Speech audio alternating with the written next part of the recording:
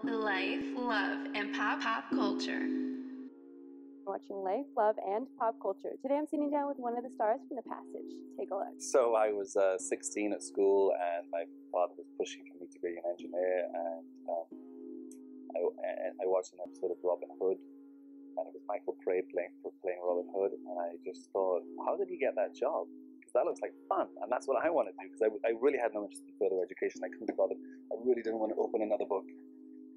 And the idea of university was like, oh God, no, another 4 years of reading stuff. So really that was it. That was the sort of seed. I thought, that's what I want to do. I want to run around, shoot bows and arrows, and have fun. The more I play, the further I get on into his story, into the character, I'm really, and usually it comes about with interviews that I get really interested in his makeup and his character. You know, at the beginning, I thought he was acting out of a noble intention, love, to save his wife. She had Alzheimer's, and he enlisted the help of his best friend, Tim Fanning, and that's when it all went horribly wrong. And then you think about it again, and he was asked by Elizabeth just to stay and be with her, and he says, "No, I'll fix this." So that says a lot about his character. Is it ego?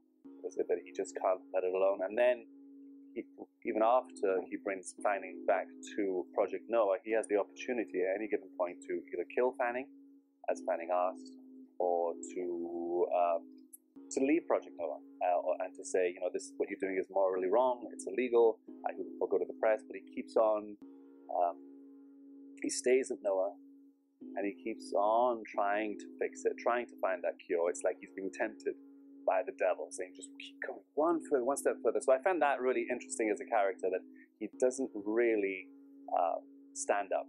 He keeps on thinks that the end will justify the means, and at the same time, he must be riddled with guilt and remorse, because I'm sure he's intelligent. He plays the what if game. What if I didn't go to Bolivia? What if this? He's the cause of it all. So it's a really fascinating character. I'm really interested to see what they do with him, because in the book, you don't really get that much about him. So they've taken some liberties.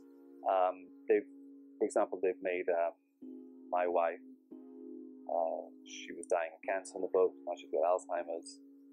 But they've kind of enriched it for the characters that are there on screen. My character certainly is enriched. I think that whole storyline with Fanning and Elizabeth is certainly pretty cool.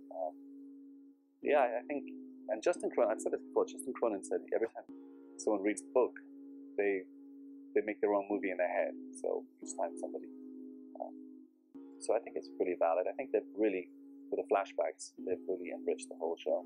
Well, that's it for me. Thank you guys so much for watching, and don't forget to tune in next time as we discuss more life, love, and pop culture.